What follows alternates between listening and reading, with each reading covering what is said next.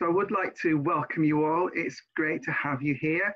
I know there are quite a few of you who have been here before, so welcome back. And also new people, welcome to you too. It's great to have you here as well. We've got a great session. And so for this audience with the President, my first duty is to hand over to the President of the Spiritualist National Union, Minister David Bruton, who will introduce his panel guests. So over to you, David. Good evening, everybody, and welcome. It's great to be here for the last in our run, this series of Audience with the President. Just out of interest, the background I have behind me tonight is the new look Pioneer Centre at Stansted Hall. The window in the back wall was placed there thanks to a donation of a gentleman who wanted to do something for Stansted to remember his wife who passed to spirit a little while ago.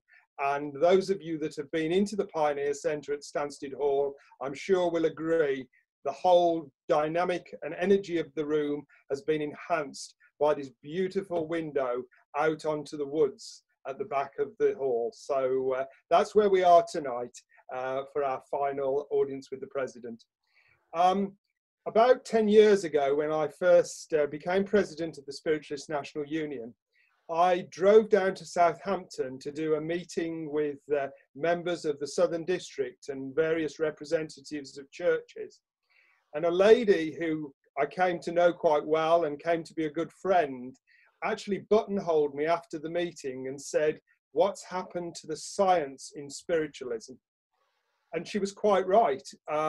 It seemed as if we'd lost our way a little bit from a scientific aspect. And over the last 10 years, I and others have been working to enhance the scientific research that's going on, the work that the Union is doing with many universities around the country and actually around the world as well. So for tonight's session, we decided that we would talk about the science and spiritualism. And I'm joined by two very special guests who I really am pleased have joined us here this evening. I'm going to begin by introducing Chris Connelly, who is a master's in science. He's got a master's degree in science and is also a diploma holder of the Spiritualist National Union.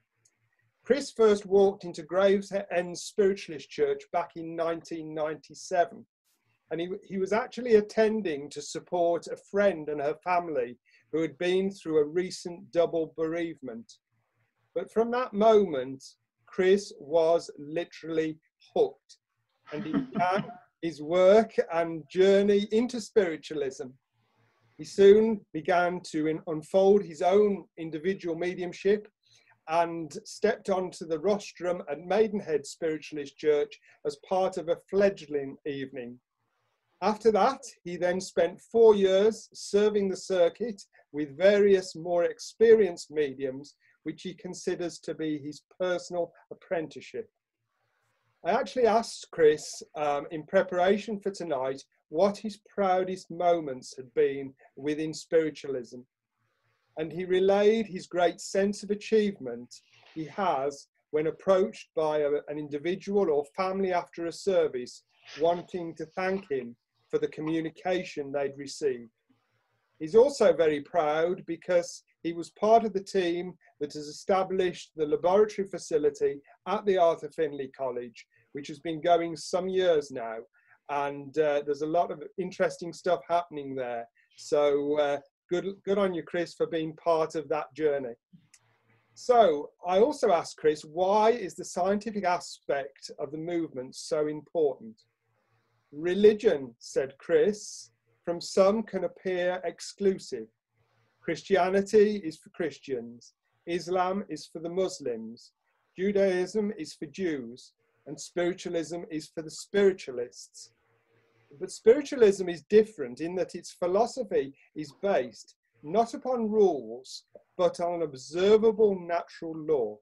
And as such as a religion, it lends itself to the pursuit of inquiry, knowledge, and progress, rather than blindly following a doctrine. It is precisely because of its uniqueness that I feel we have an obligation as spiritualists to acknowledge and respect teachings given from spirit and our early pioneers, but also be willing to challenge this convention, always seeking to better understand and explain our experience and relationship with ourselves, others, and of course God. It is through this pursuit that I hope that those things we refer to as the phenomena of spiritualism will no longer be exclusive to spiritualists, but be of benefit to the whole of humankind. I believe science provides us with a mechanism for achieving this. Now, because Chris has obviously got lots of spare time, he's also shared with us that he's embarking very shortly on a PhD, which I understand will also be focused on mediumship and spiritualism. So he's certainly a busy man, and can I welcome you, Chris, and thank you for joining the panel tonight. Thank you. Thank you, David. The next lady, or the lady that part of our, lady, oh dear, bang, who's part of our panel tonight is actually a former teacher of mathematics and physics. Tricia Robertson is a long-term council member, past vice president and immediate past president of the Scottish Society for Physical Research. Psychical Research. She's a tutor for the Department of Adult and Continuing Education at the University of Glasgow. And in conjunction with Professor Archie Roy, she provided a session program of 22-hour lectures per session for the university in a series entitled An In-Depth Study of Psychical Research. Trish, got it right. Well done. This course has now been running for 6 years. The paranormal and what is the evidence. She was also a founder member of a project which also involved Archie Roy called PRISM, which ran some years ago and in which she worked with many Spiritualist National Union mediums, and I understand a lot of the work was also done at Stansted Hall. In addition to 29 years of experience in investigating spontaneous cases, Tricia has appeared on various radio and TV programs and has been invited over the years to speak for many varied organisations throughout the UK. She's also written the foreword to Dr. Mark Ireland's highly successful book, Soul Shift, an endorsement of Bill Casperi's book, The Galilean Pendulum. Sorry. And some of her comments are on the back cover of Trevor Hamilton's book, Tell My Mother I'm Not Dead. She also, in her own right, has been the author for 2 books about her life and about her works in this particular field. She has a wealth of experience. She's a wonderful speaker, and it's a great pleasure to welcome Tricia as part of our panel tonight. Thank you for joining us, Tricia. Hi. So, ladies and gentlemen, we are going to begin, and I'm going to ask a few introductory questions as per normal, and then we'll start the discussion and open the floor up for you to make your points and ask your questions. I think it's fair to reflect that both Chris and Tricia, who have got a great interest in this particular subject, have a great deal of experience. I'm sure they'll share with us. So, can I begin by Tricia? And can I ask you, Trish, is mainstream academia more receptive today to spiritualist phenomena? What are your feelings about that? Quite simply, no. That's right. Yeah. Nothing changes. Unfortunately, people keep thinking they're going to reinvent the wheel, and they're forgetting about the 100 years or so of psychical research, where eminent people have investigated all of these things. And unfortunately, I can see it in Facebook, I can see it all over, and in universities. No, they really are not. They're very much dyed in the wool, whichever discipline they happen to be in at that time. Okay. Chris, have you got any thoughts and feelings on that? I would concur a bit, but I do think there is subtly some changes happening. I think, like you mentioned before, we've set up this research lab, I mean, Tricia is correct. You know, academia can be quite slow to change, and this is why I feel the change should actually come from spiritualists going out to academia rather than waiting for academia to come into spiritualists. Yeah. And I think if we did that, then obviously we can be the seed or the catalyst of change instead. So, and I think we are slightly seeing that. I mean, we've got good connections now with Northampton University, you know, and that's good work done with that. We've got King's College London. I believe there's some research going with now as well that are coming to us and asking us for advice. So there is change happening. But I think what's happened is as well that the change has moved or shifted away from trying to prove survival. You know, in the past, the research has been about, are mediums mad? Now, are mediums gullible? And things like that. And are mediums just making this stuff up? Whereas now, as Tricia says, there's over 150, 170 years worth of research out there that quite conclusively shows that something really interesting is happening. So now what you see is a shift in the scientific community in terms of looking at not are we making this up or is survival a reality, but instead saying, well, what is this experience that people are having, that these mediums are having? How can we explain that experience? And that's exactly as we talk about the doctorate I'm doing, hopefully will be doing, is I'll be looking precisely at that. I'll be looking at how we perceive the spirit world and what that can actually tell us about us as human beings, the way our brain evolves and so forth. I think it's interesting to note, and the response we had from Tricia, I've heard that from many other academics, so it didn't surprise me. But certainly the work we're doing with King's College London, and also the work we're doing with Yale University in the States. The King's College project that started some months ago is a cross-disciplinary project drawing on very many different departments within the university. And I think that is perhaps a step forward for us. They seem to be welcoming and interested and want to listen to us in designing the research project to get the very best that they can.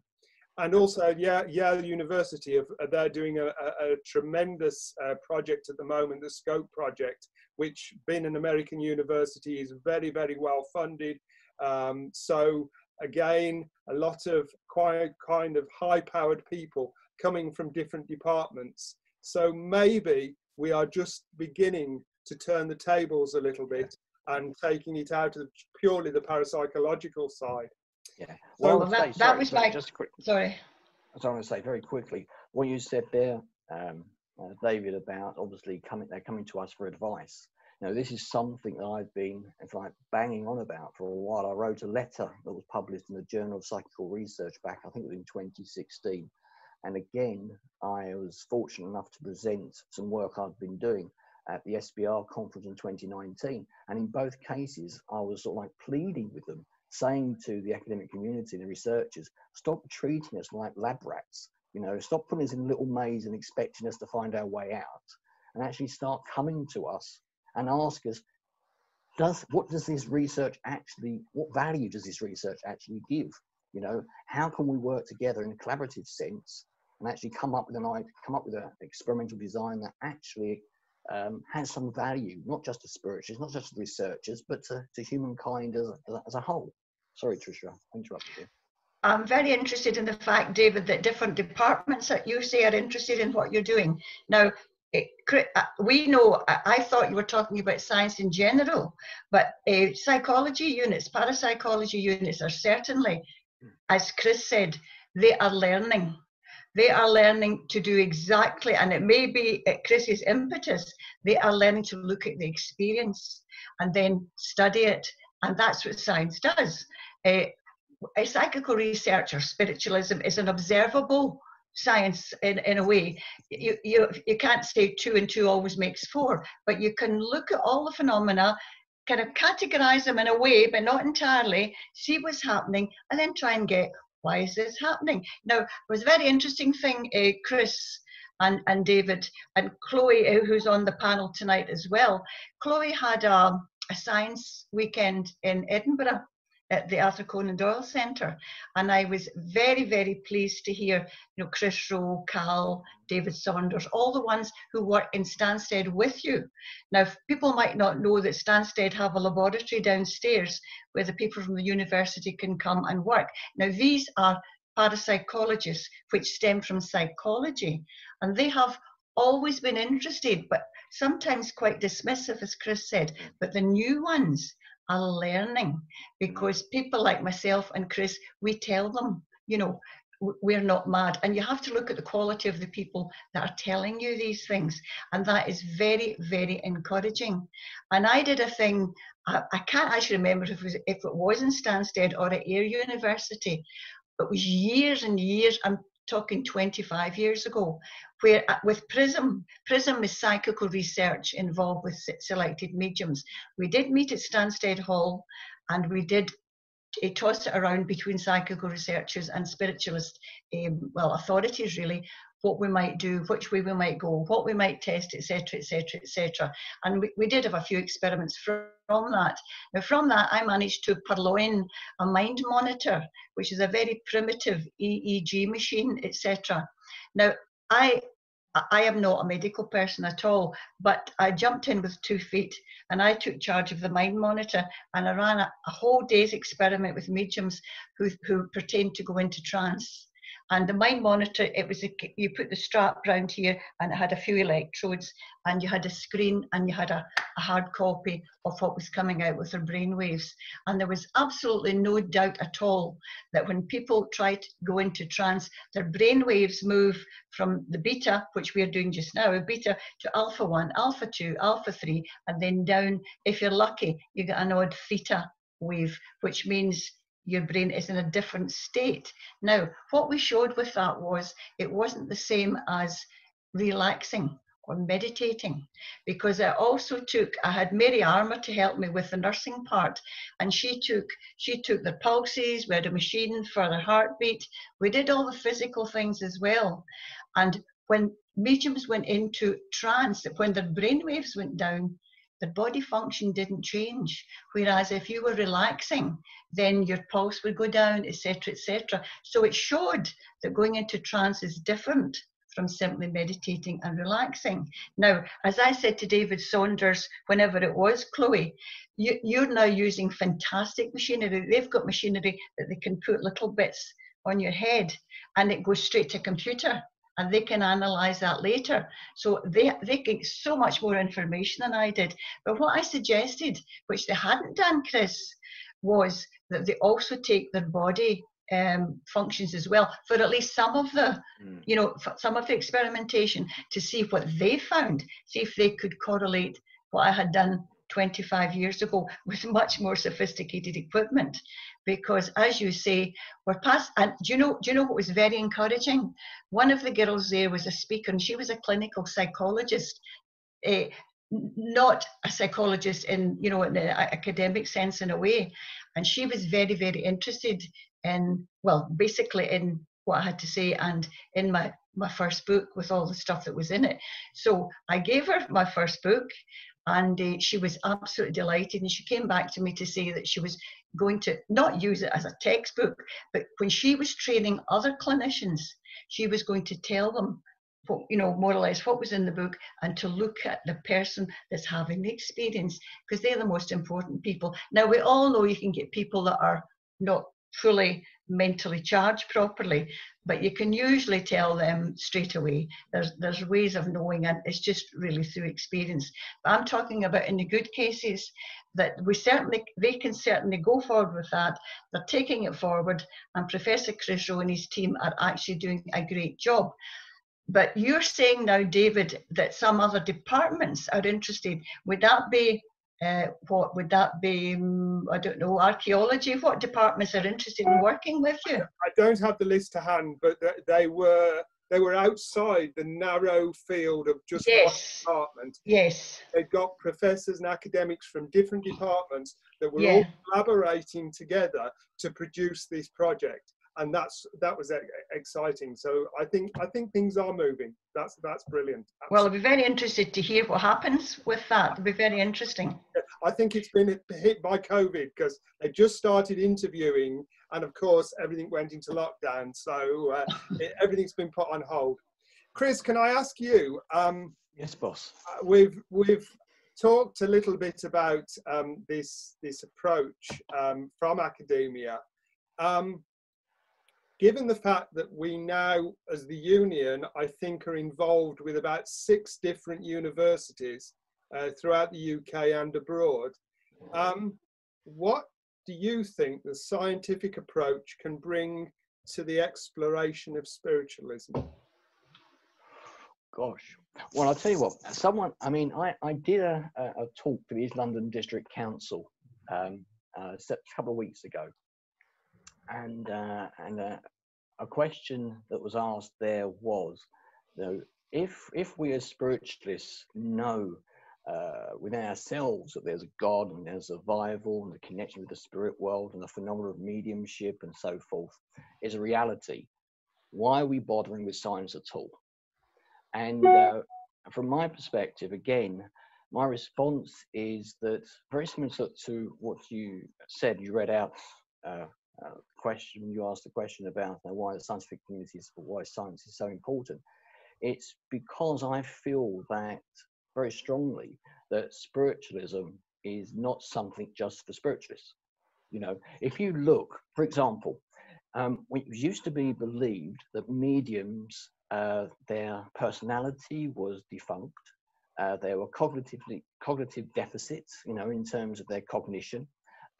They had no intellect, they were gullible, and all these sort of things. And also, there was common perception that as spiritualists or mediums, we were suffering with a mental health disorder of some kind, some sort of pathology. But we now know, and this is just paraphrasing some of the research that Northampton University have done, is that mediums enjoy a better level of mental health than the non-mediums. So, you know, it's flipped our understanding of what mediumship is about and what the benefits of mediumship are. So if you think to yourself, well, if that affects mediums in that respect, what can further study do in terms of it helping us explore the fields of consciousness, of mental health, of pathology, of schizophrenia, and all these sorts of conditions? What could understanding mediumship offer that community?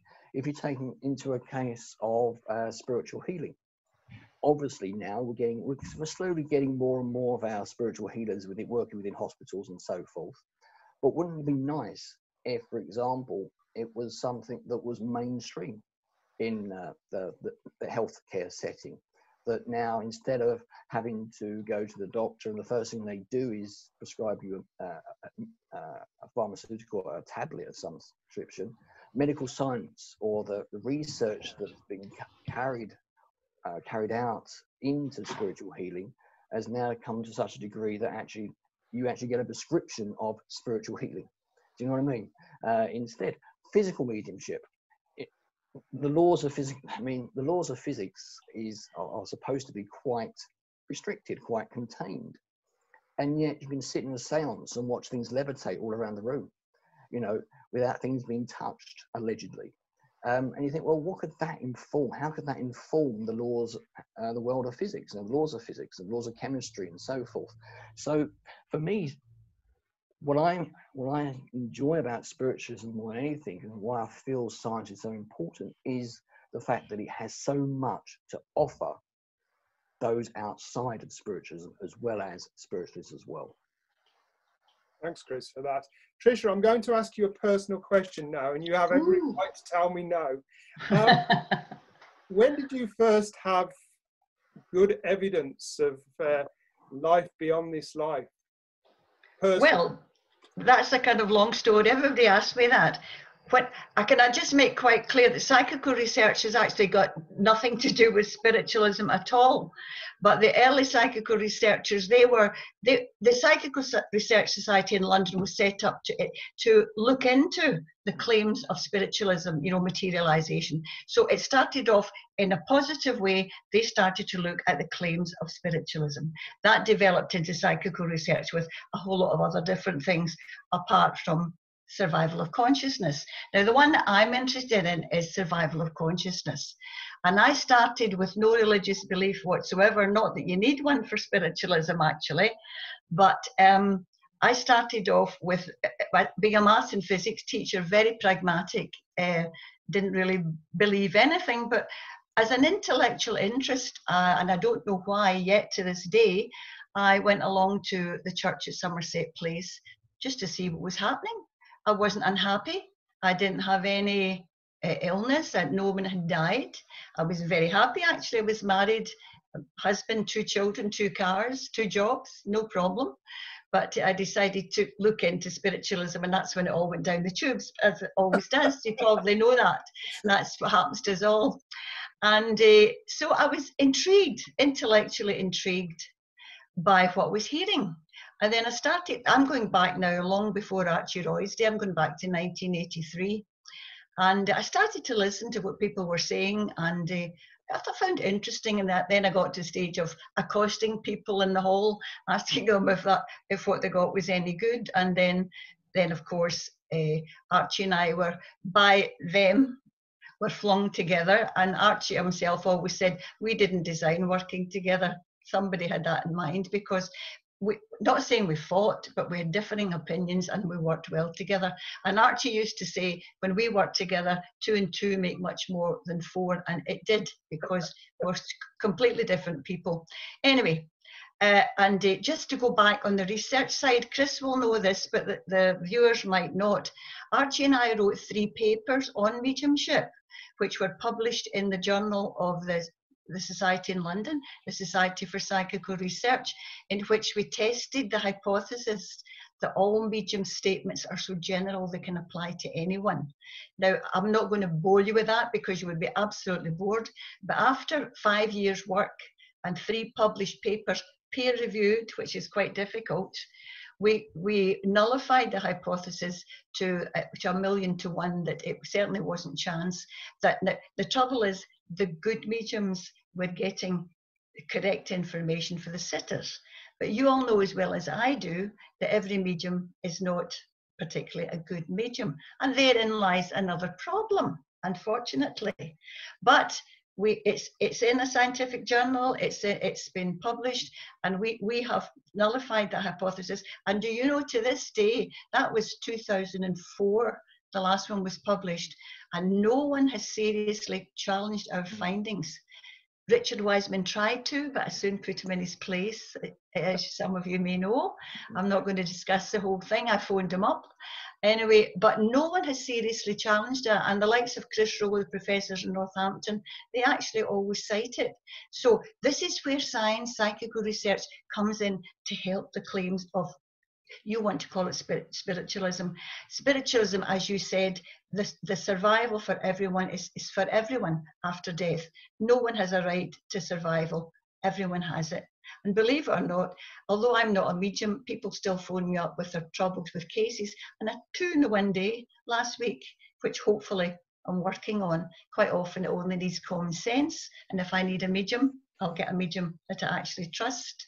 So this is where science and spiritualism come together.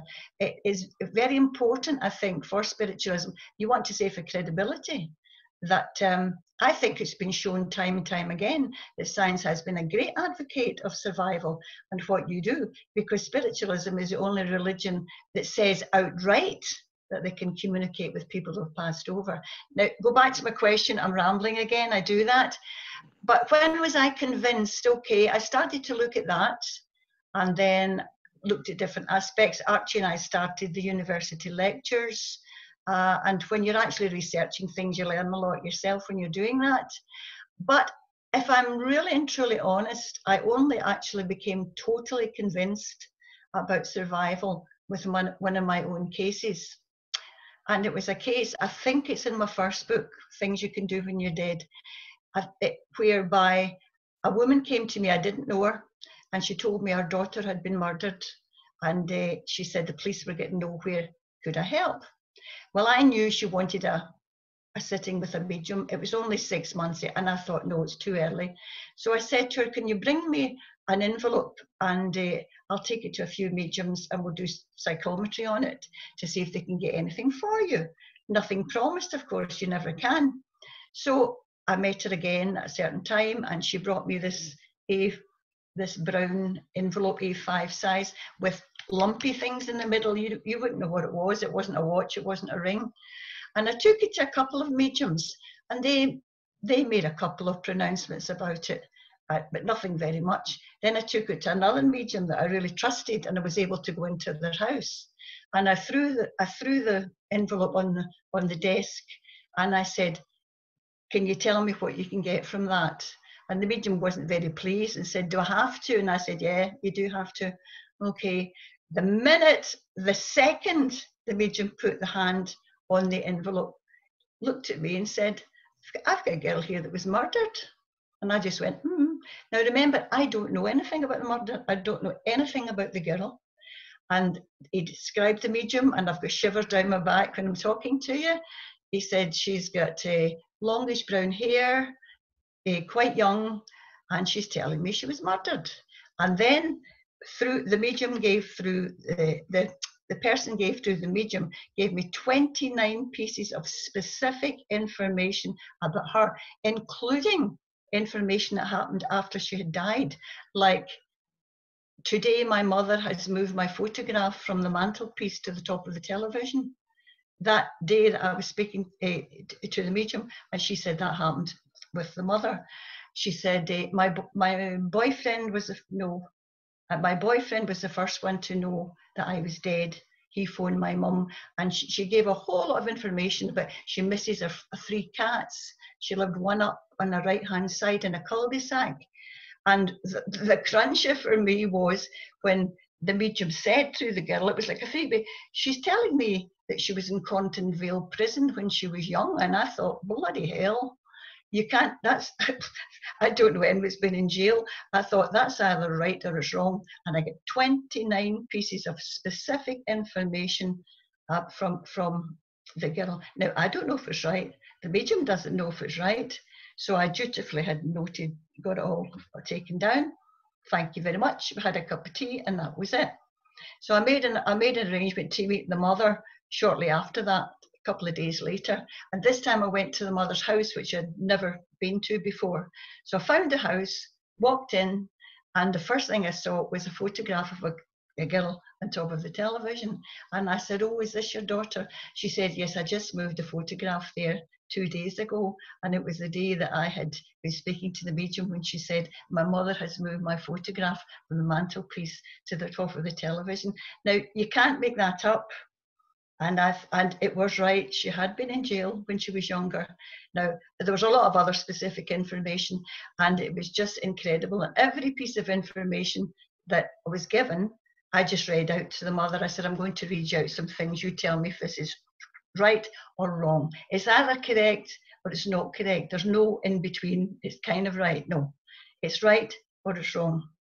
And I only read out 22 pieces of information because 7 of the other were very personal, like she had an abortion when she was young. And I thought, well, maybe the mother, she was 26, the girl, maybe the mother didn't know that. She doesn't need to know that now when her daughter's been murdered. So I chickened out. I did the psychical research thing, maybe wrongly. I didn't tell the mother everything about the method of her murder or having had an abortion. But 22 pieces I did read out were 100% correct.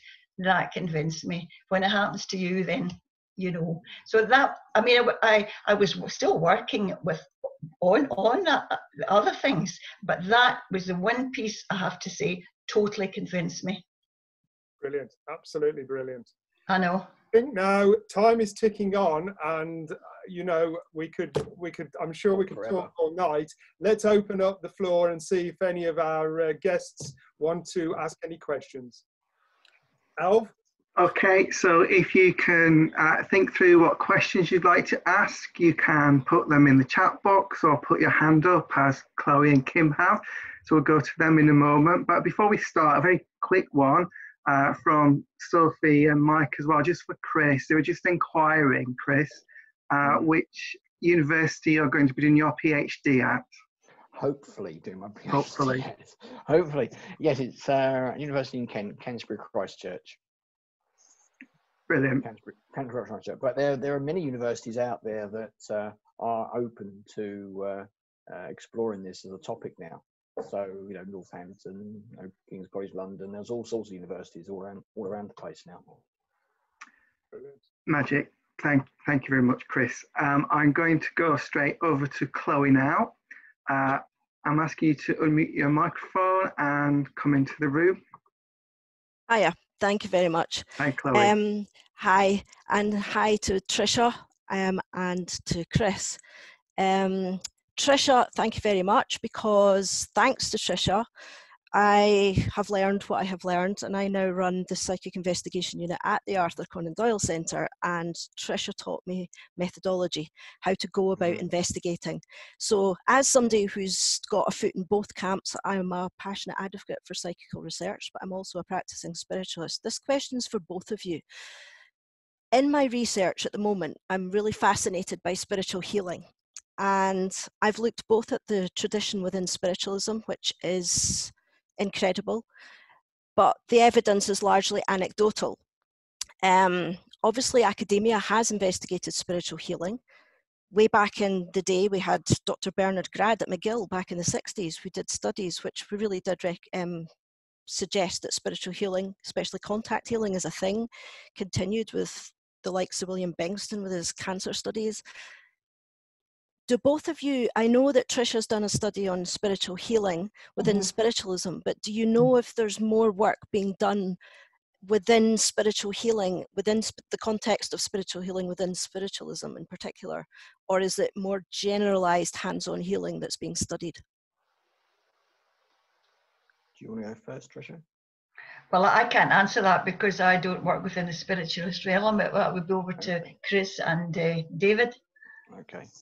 From my perspective, I'm not aware personally of any spiritual healing research, but I think there may be something coming. I think David might be able to say that, because I've heard something about there's something coming on. Chris Rowe was involved a couple of years ago in doing a meta-analysis of all of the various studies that had gone into healing, which was presented to the UK Parliament. And that was quite interesting. I understand a professor at Exeter University is also very interested. He's an ex-general practitioner, and he's also doing work. And a lot of the studies that we seem to be approached about at the moment are based on healing and the study of healing. So there's definitely interest out there in the academic community to embark on healing studies. The question that comes back though is, are there methods or their hypotheses? Does their hypothesis marry what spiritualism is about, or what spiritual healing is about? Because if you read a lot of the research, and I'm aware of the one that you're talking about, David, Chris Rowe, if you read about a lot of the research out there, what academia seems to try to do is they get a group of people together with a specific disease or condition, and then what they do is they have a set of healers, and they say, well, heal that condition. The trouble is that when you do that, very often you see the results have very mixed bag, some positive, some good, some not so good.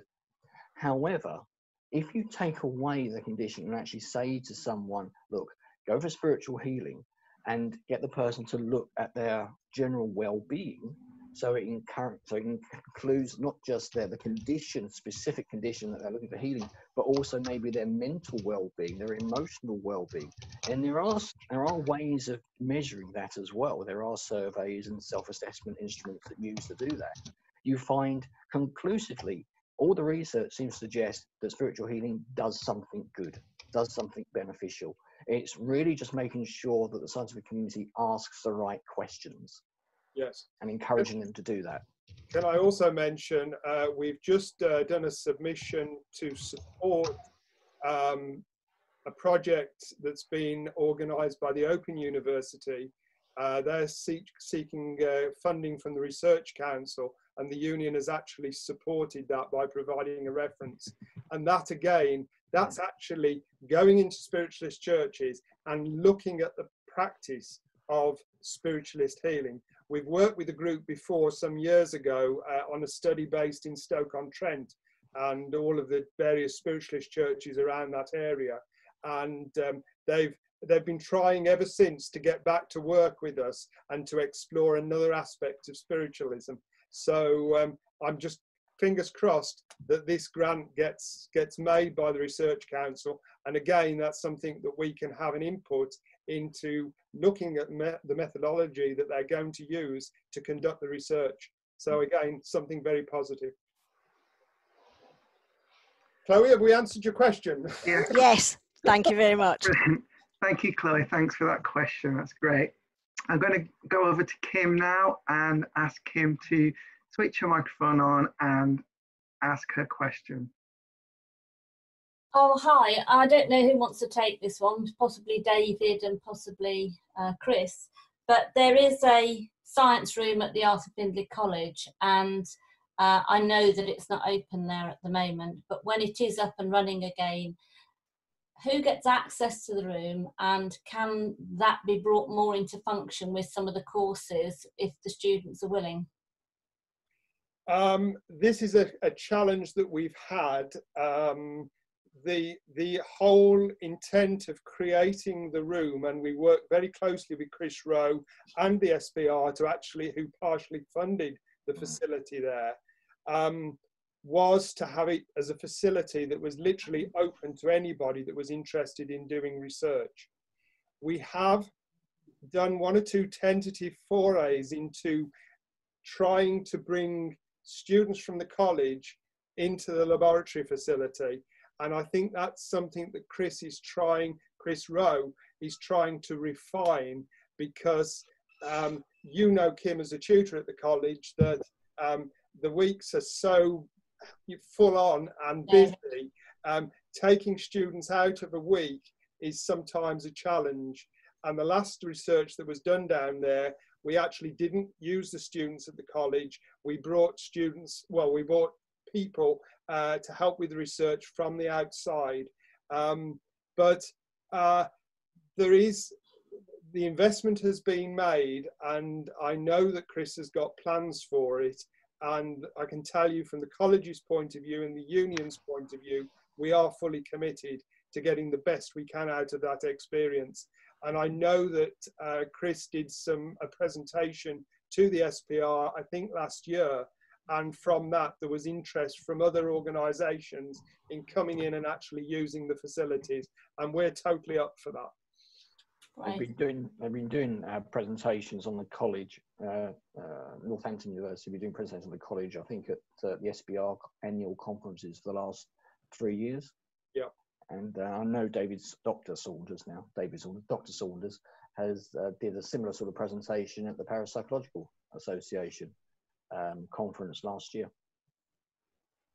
So it is advertised, it is out there, and we are getting the word out there for it to be used. Absolutely. Okay. Thanks, Kim. Okay, thank you, Kim. I'm going to go over to Neil now and ask Neil to unmute your mic and ask your question. Hi, thank you. Hello, everybody. As this is a topic of science, I thought it was interesting and pertinent. Only a few weeks ago, I actually ordered this book. I don't know if you can see that clearly there.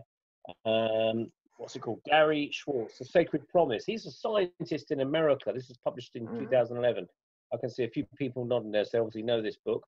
But for those that don't, are interested in the science of paranormal research, this is a bona fide scientist that's been looking into spirit communication and has done lots of experiments in his lab, including with angels and spirit guides.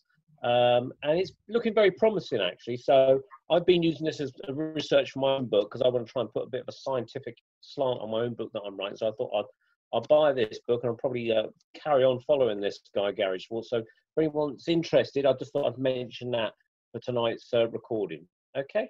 Okay, thanks for that, Neil. Okay. All right, thank you. Thank you, Neil. We'll just go to the chat box now for a moment. And a question from a panel from Alan, who asks, why don't the scientists in the spirit world kind of make it a little bit easier for us and do their part really to help us? Quite an interesting question. Any thoughts on that panel? Come on, Tricia, what you thinking? What about Archie? I mean, Archie, I can't believe, I know he's passed to spirit a couple of years ago, I think. I can't believe that he's lost his interest. Well, as far as experiments go, no, I've obviously had Archie back, but the scientists do try and make themselves, some are more interested than others. Nikola Tesla is still trying to make his way through to various people. Tesla was way, way, way before his time. And going back to your healing, not exactly a scientist, but you've got the likes of Chapman and Lang, Mr. Lang, who was the eye surgeon in Moorfields Hospital. He worked for years and years through George Chapman. You know as well as I do, everybody that's here, that when you communicate, well, I don't know the mechanisms of mediumship. We don't really know, but it would appear that certain people gravitate to other people, and some people you couldn't work with, just the same as is on the earth. Then scientists have to get the right mix. They have to get the right people who are listening and do what they want them to do. I wouldn't say, I don't think it's easy for them, but everyone who communicates, some are better at it than others, but some of the ones, and healing again, Harry Edwards, I believe, is still doing the rounds trying to help people with the healing. Tesla, certainly for one. I'm trying to think who else in the scientific world. I keep getting messages saying the likes of Monty Keane and Archie, are behind me, but that's not proof. And they come from people that don't know me. But it's difficult. Nobody said this was easy. And the answer is, I don't know. I think they try their best, but they have to find the right person to know what they're saying. Thanks, Trish. Chris, any input? Yeah, what I would say is Neil's book, with Professor Gary Sweet, he's actually working at the moment in a research organisation that is actually looking to develop technology. I think they're calling it the soul phone. You can Google that to find out about that. But apparently they're actually their inspiration or their guidance is through mediums or through the spirit world, scientists from the spirit world who are advising them on this technology. And apparently they're getting good results from this. And apparently some sort of technology that is able to communicate directly from the spirit world to us, very much like Tesla was ambition of achieving. Yeah. Memory serves me correctly, I think Tesla has been quoted as one of the scientists who have allegedly, let's be scientific, is coming through and advising Gary Swartz and his team on the technology required. Well, so, yeah. Tesla also came through to Professor Arthur Ellison at the Skoll Group. That was the group of scientists that sat in the Skoll Group, not the people that were invited just to go for general population. And Tesla actually drew, well, he was given, Arthur Ellison was given a drawing as to how to make some piece of electrical equipment that would make the communication better. And Arthur made it. And it did work to a certain extent, but not properly. Neil, you're interested in EVP, aren't you? Nope, no answer. Yeah, sorry, I was muted. Yes, yeah, interested in EVP. We're interested in everything of it, really, but EVP in particular, like these ghost boxes. Neil, for that, perhaps maybe there's one or two people out there don't know what EVP is. Let's explain it. Electronic voice phenomena, for those that don't know, it's where people can come through. In the old days, it was reel-to-reel tape recorders quite often. Also through these days, more computers, digital audio recorders. Some cases, I believe in the Skoll experiment, they were talking about people coming through on their TV screens, things like that. So yeah, anything that electronic, the spirit world try and it seems to impress upon their their communications in some way, and also telephones as well. We've had instances where spirit have communicated via telephone as well. Yeah, yeah. Well, we live in an age of communication, don't we? And I can't believe that the spirit world wouldn't take the challenge of using that our devices to actually communicate with us. But we don't want to make too many mediums redundant. So I don't think that would go down well in spiritualist circles. Al, do we have any other questions as we're coming up to time? We do. We've got one more question I think we can fit in, quite a juicy one. And it's from Jane and Doug, and they're talking about statistics really, and how in research it is possible for statistics on the surface of it to show that there is some significant response there. But they suggest that if the sample size isn't large enough, then that actually means nothing. And so they ask, do they know if any of the previous studies have been designed to ensure that the results are truly significant? Any thoughts on that?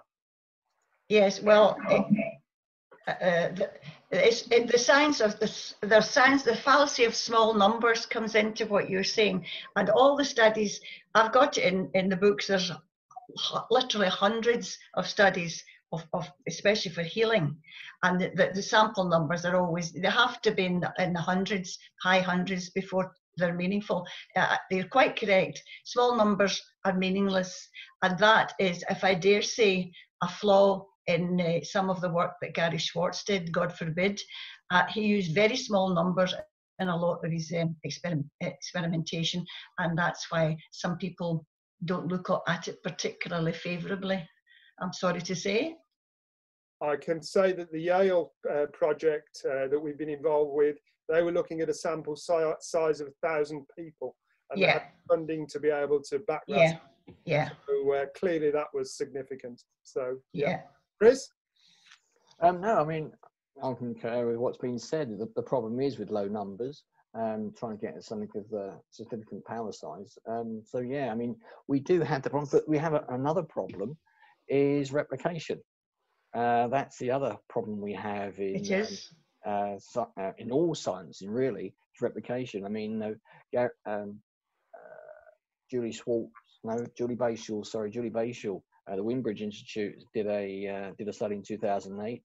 Again, unfortunately, with low number, I think it was about 25 mediums, but they did it as a randomized controlled trial,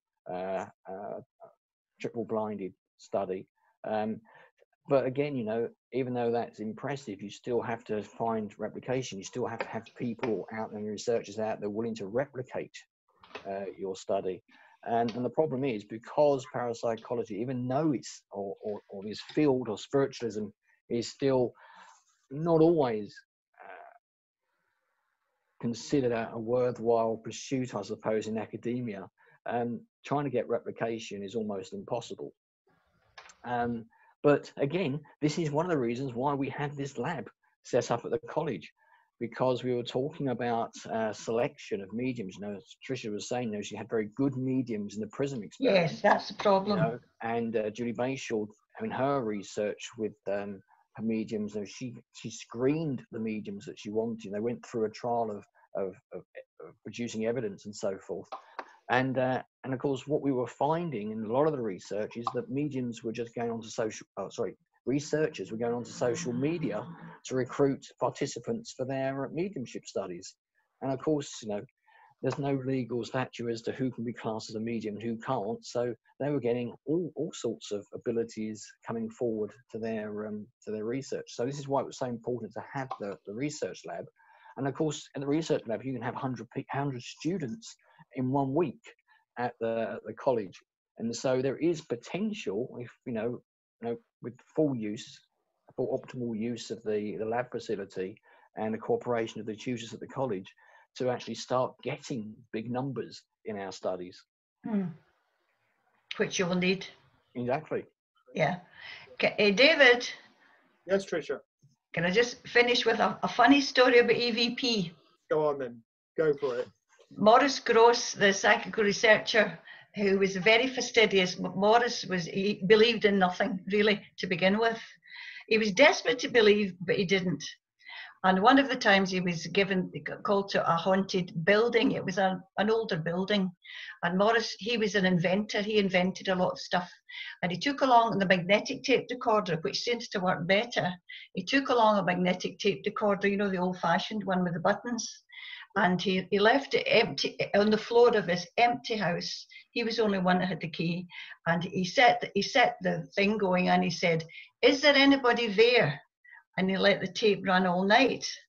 And when he came in the morning, he rewound the tape, played it, and he heard his own voice saying, "Is there anybody there?" And a voice said, "No." And that was the end of his research project. That was it. That was it. Ladies and gentlemen, once again, the clock has beaten us. I want to give my personal thanks to Tricia and to Chris. I think we've had a brilliant evening. We could spend a week talking about this. Oh, absolutely. Spiritualists do love to talk, but I hope for many of the people that perhaps have never looked at the scientific side of our religion, you've had your appetite well and truly whet this evening, and there's some excellent books out there that will inform your journey of learning a lot more about a fascinating subject and some of the work that's been done. And you know, I think it's true to say that spiritualism as a religion is now more accepted in mainstream society, and I suppose getting accepted in mainstream academia and science is the next challenge that we have to cross. But my big thanks to Chris and to Trish for being wonderful guests tonight and producing a really interesting evening. And I'd very much like to add my thanks to every one of you that have supported us through our run over the last 12 weeks or so. We're looking possibly at bringing the audience for the President back later in the year as a one-off occasional special. And we will, of course, promote this as and when it happens. For many of us, the next few weeks are going to be crucial as we face the prospect of reopening our churches and starting to meet for physical worship again. Our intent with the audience with the President was always to maintain the spiritualist community, and it's been a true pleasure to welcome many of the guests that have contributed to this interesting journey that we've all shared, and I'd like to say thanks to them all. I'd also like to say a big thanks to Alv, my newly created executive producer, as I call it, for his ideas and being a sounding board for some of my wacky ideas, and of course for his technical support that has meant we've avoided being Zoom bombed throughout our whole run. So well done to you, Alv, for that. I'd like to thank you all for joining us. Stay safe, and let's all work together to proudly hold high the torch of truth for our beloved religion. God bless to everybody, and good evening. Thanks. Alv. Thank you, David. An absolutely fascinating discussion this evening, and a great end to this series.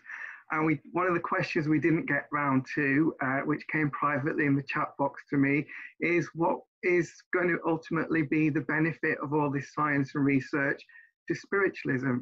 I think just hearing the rich seam of things that have been spoken about this evening just answers that question really well. Thank you to our panel. Thank you, David, just for helping to shape this discussion this evening, and to our audience who every week has just helped to guide us through each discussion, helping us to find out new things and just to inspire us. Thank you all for being with us in this series throughout. We've had so many sessions, all been great, all been different, and we look forward to bringing it back later in the year. So keep a watch out for that on our social media channels and our website. We'll let you know, and I'm sure science will be one of the things that we revisit after such an amazing discussion today. Thank you, everybody, and take care and God bless. Thank you. Bye. Bye. Bye.